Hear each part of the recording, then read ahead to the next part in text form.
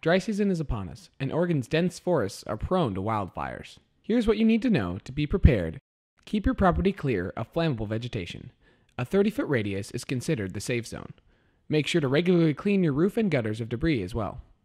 During a wildfire, keep up on air quality reports. Set your air conditioning to recycle, and don't add indoor air pollution by lighting candles or gas stoves. If you're caught outside during a wildfire, crouch in a wet area like a pond and wait.